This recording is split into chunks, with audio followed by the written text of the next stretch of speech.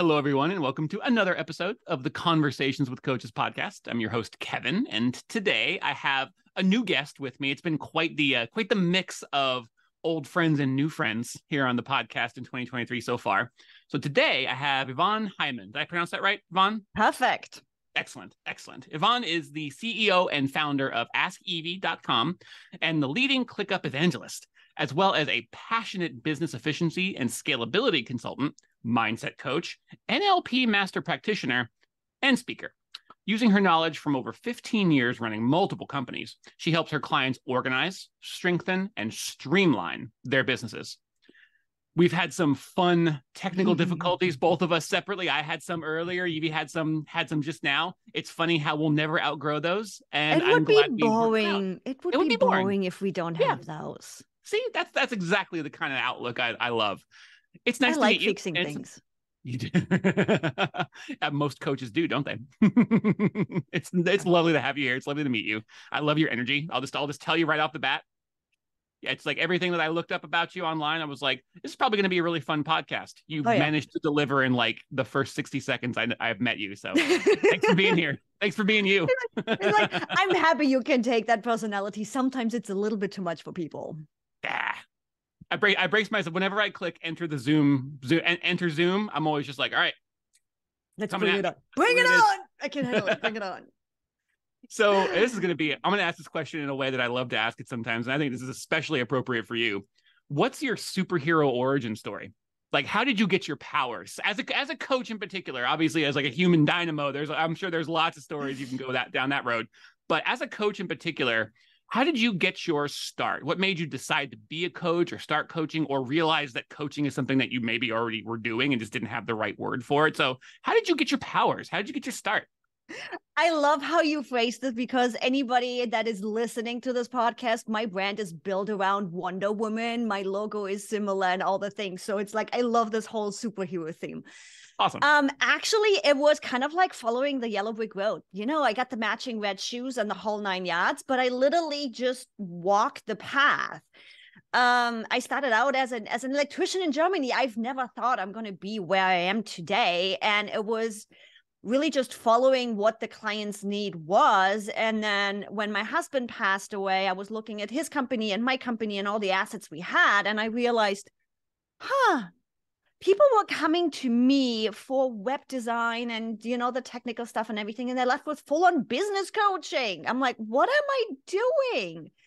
And that's kind of when Ask Evie started to become what it is today. There was another growth spurt in there about probably 2 years after switching business models, or the focus of the business, better said, where I realized people don't see the world like I do. I literally walk the dog in the morning and I walk through my property here, through the rental property I live at, which is fairly big. And I'm like, they're wasting resources there. They're wasting money there. This could be running way better. I literally see systems where other people see chaos, and I'm seeing where resources are wasted, where money is wasted. And it's like, it can be exhausting because my brain just doesn't shut up. But that realization came in that people do not see the world and the systems that I see them, where they are just getting overwhelmed. And it's like, everything has to be custom for my clients. I'm like, no, what are you doing with your clients? What are you doing custom? Let's find the common denominators. Let's turn this into a box. Let's turn this into an offer. I promise you there is a system behind this.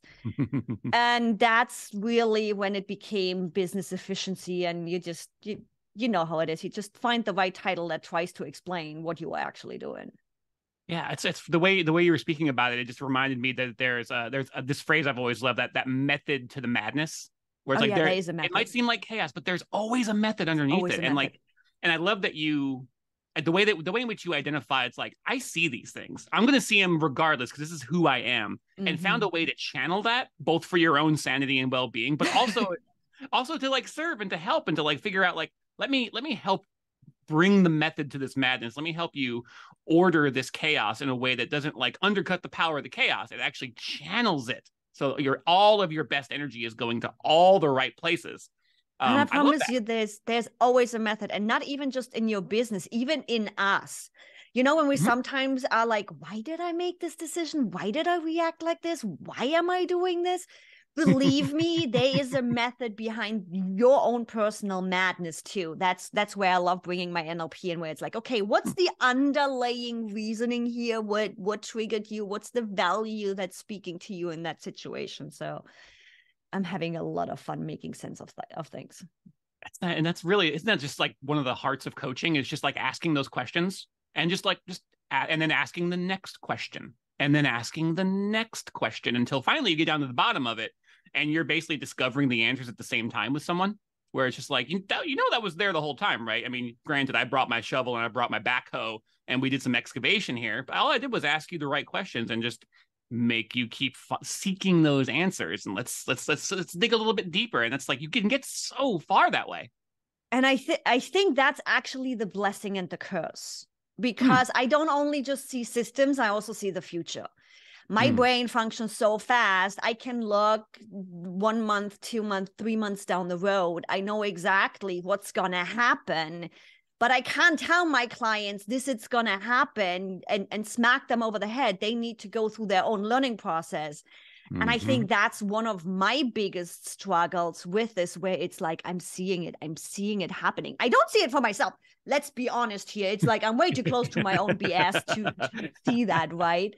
But it's like, I see it with everybody else, where I'm like, I know what's happening. I know it, and I can't do anything. I can just be there, try to ask the right questions and try to guide them through that learning process of seeing what I'm seeing. And I'm like, yeah.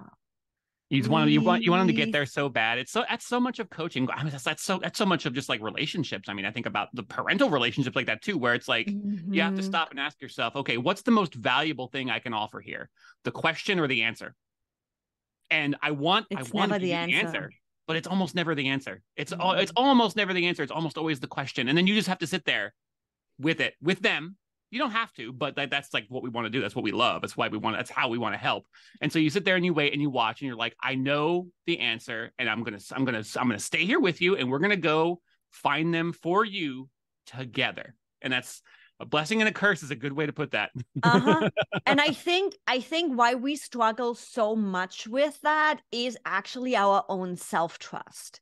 Because in that situation of not giving the answer, but actually guiding, we need to trust that we gave them the tools to figure it out, to make the right decision in the sense of kids, right? It's like, I know, not a parent myself, but I can imagine that struggle of, I raised you now for this many years.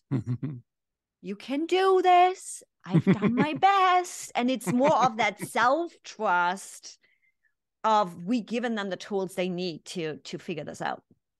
Absolutely. Yeah. Blessing and a curse. It's both exciting and terrifying at the same time. Okay, let's bring things into, things are already in the present. Let's move some of our conversation up into the present. And I kind of like to ask this question as sort of a two-parter, almost like an interrogation, where it's like, what did you know and when did you know it, or something like that. I like to talk to coaches in particular about who they coach and how they coach them. The who being like, are there any, like sometimes a coach will specialize in a particular industry, like, engineering or whatever. Sometimes a coach will specialize in a certain level of development, like C-suite executives or, middle management career development or leadership transition, stuff like that. Or they'll just focus on particular people. Like a number of coaches I've gotten to talk to are very women focused and focus on helping to move women, say, up into the C-suite and kind of fix some major imbalances in that regard. Things like that. So who do you coach? And then the how being basically all the different hows that coaches have at their disposal. The one-on-one coaching, the sort of small group mastermind style coaching where you get everybody kind of coaching themselves, the sort of keynote speech kind of coaching where you're going like one to many out into an audience where it's like, out to 100, out to 1,000. Do you have a book? Do you have any courses? All those different kind of things. So who do you coach these days and how do you coach them? I love your timing on this because this is literally switching as we speak. Target market, totally clear, not a problem whatsoever. I am one of those crazy people that coaches. No, actually, it is coaches, consultants, as well as content creators, because interestingly enough, most coaches and consultants are actually content creators, even if you don't think you are. We use content to market ourselves. Those systems, they're in my blood. I'm doing it myself. I've been optimizing those systems like no other. Where I fall into that target market specifically is that 100 to 300K range. That is usually, to put a number to it, what it usually means is they have already spent their first year or two in business. They flushed all that out. They went through the BS of figuring out, what do you want to do? Who do you want to be when you grow up? If we ever actually figure that one out.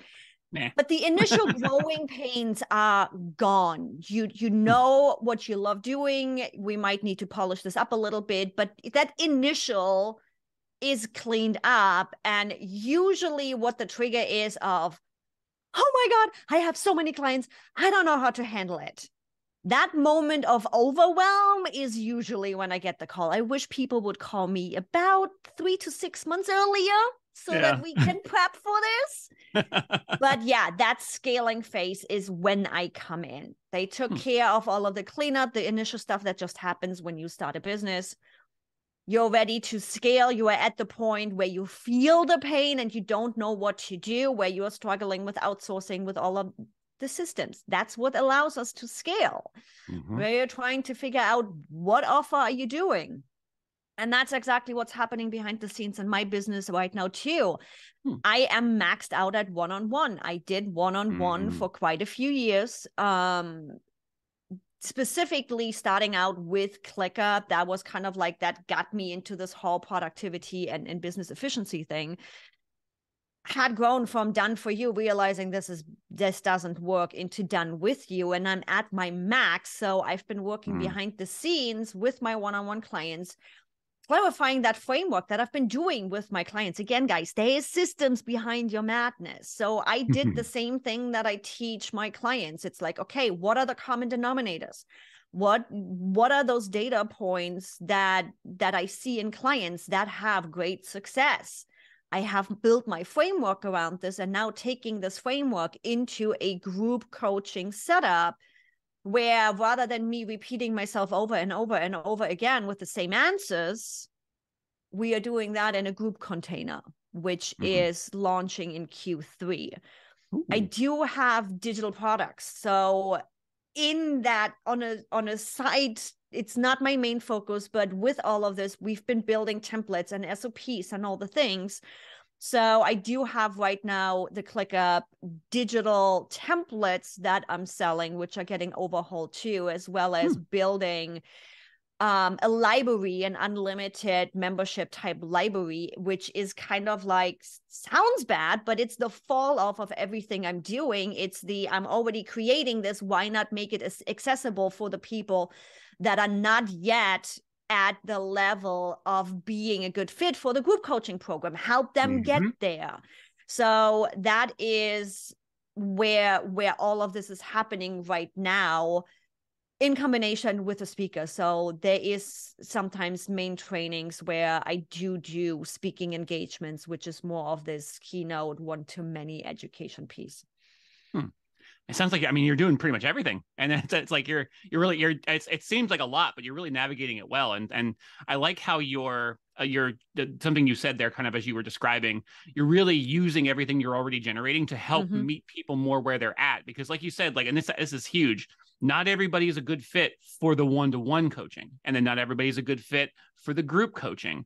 And that commitment to finding the right fit, you still want to get as many people as possible and help as many people as possible, give them as many avenues to come in. And maybe you even want to help them get to that point 3 to 6 months earlier than they would have. So they like, maybe they see some of your materials, are like, I really should be getting on this. And they reach out to you with more intention before all the blank hits the fan, so to speak, and they're coming to you with all their chaos spilling everywhere. And I do have to say, because again, we use content to market ourselves, I do the same thing. I am not focusing on marketing all of these. So this is not a approach where I'm building all of these different avenues of revenue. I am focusing on that group coaching program. That is my one single thing I'm focusing on. That is the one single thing you're going to see me market and educate people about it. Everything else is really just using the resources that I have and making them available. So I do not want to diversify my attention. My attention is the group coaching program I just happen to have. So meaning if I go through an application call for my group coaching program and they are not ready, I'm like, here are some assets we have available to you to get yourself ready. So guys listening, again, I still am focusing on one single offer publicly. I'm just making use of everything I built around that offering. Yeah. And interestingly, with all of this, there's even a book coming out of this. So there is a Getting Started ClickUp book, Mastering the Basics of ClickUp, that is supposed to be launching June 6th. Now, it's really closely connected to ClickUp version 3.0 release and the developers and all the coding that's happening behind the scenes.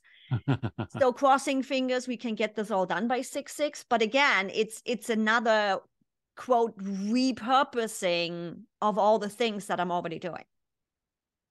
I feel like this is such a powerful point for coaches and really anybody who has their own business, that you have that singular focus. And it's like everything, there's going to be plenty of other stuff going on, but everything is in service of this core offering, this one thing I'm focusing on. And I feel like so many business owners and entrepreneurs and coaches will get lost trying to spread themselves to as many areas as possible and to be as many places as they can be. And I feel like it sounds like you definitely I like that you pointed out how you really kind of hit your ceiling with the one-to-one coaching, because there's just a hard limit to how many hours you have in a day, let alone how much energy and thought and feeling you have to give to people on that regular basis. And it's a totally natural and highly acceptable ceiling that you hit. And it's important to realize when it's time to shift your focus and to stay focused. And that's a message that's near and dear to my heart. And it's one that I know a lot of coaches, some of them learn it the hard way. Some of them listen to people like you and learn it a little bit easier than they might have if they had just gone all the way the hard way. And it takes all kinds, doesn't it? Oh, it does. And it's it took me personally on my business, I saw that easily, but I've had the same struggle on my social media because we have a lot of content, we have a lot of repurposing. I'm like, I need to be everywhere. In the end, right now, nowadays with social media, I do believe you have to be everywhere. However, my social media is funneling into one location, meaning I am not focusing, quote, on TikTok. All of my reels, all of my repurposing is going there, but the goal is to get it out there and funnel it back to the YouTube channel. So again, yes, nowadays on social media, I believe we have to be everywhere. We need to be seen. Just focusing on one platform and only showing up on one platform, I don't think works anymore because we are so oversaturated with content. However, focusing on funneling them into one. That's the way to do it. And you say it like that. At first blush, to some, it sounds counterintuitive. It's like, what do you mean? What do you mean be everywhere, but also be one place? It's like, no. And the way you described it was perfect, in my opinion, because it is. You go ahead and you repurpose. You go ahead and you broadcast everywhere with the intention of bringing all of that attention into focus on one platform where you can put your best self forward and do your best work. And that's awesome. And I'm looking up at the clock and I'm completely unsurprised. You're very, very easy to talk to about very, very interesting and exciting things. Before I let you go, where obviously the YouTube channel, which the link will be in the show notes, where should any listeners of this podcast direct their attention if they want to learn more about you and what you do? And if they want to connect with you, start a conversation, maybe start a relationship, what should they do next? As you just heard, I'm pretty much anywhere, and it's always Ask Yvie, ASKYVI.com is the website. However, my main platform is short form content. Get behind the scenes is Instagram. That is where I engage with you on my everyday life. The educational piece and the long form content is happening on YouTube. Excellent. I will make sure to find those links and put them in the show notes. But like you said, easy to find everywhere. Ask Yvie. Ask Evie, ASK, done. I was lucky enough to get the username everywhere. These days, that's a blessing. Yes. Well, Yvonne, it's been fantastic. Quite frankly, I feel like I'm already 2 cups of coffee deep into my late morning here where I'm at in the Pacific Northwest. I feel like you were another cup of coffee, but without the jitters. I feel narrow. I feel focused. I feel like you definitely channeled your energy in my direction well. I'm pretty dang grateful for it. It's been a delight to talk with you. And yeah, I think I'm gonna have you back on. Maybe I'll have you back on after 6/6. Fingers crossed, fingers and toes crossed that everything launches. Maybe sometime in July we can talk about how that's going. I would love to have you back on. This has been great. I would love to be back on. This is fun. I love these quick, fast podcasts. Let's do it. Those are the most fun. Get in, get out, provide value, and then on to the next. So thank you once again. Thank you to the audience for listening. I hope you got as much of a jolt as I did from this conversation. You know what to do next. Find out more. All the links in the show notes. Ask Evie. Everywhere you might think to ask Evie, that's where she's at. And we will get to talk to you here again very soon. Bye, everybody.